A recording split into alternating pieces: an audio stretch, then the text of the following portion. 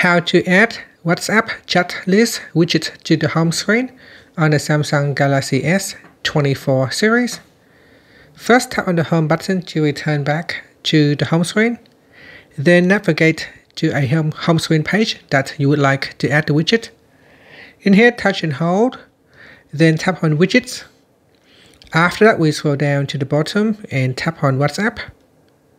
Then go down and tap on WhatsApp 4x2. Now drag the widget out onto your home screen and drop it there. And that's it. Now you can resize your widget by making it taller, higher, or shorter. And we can also make it narrower or wider.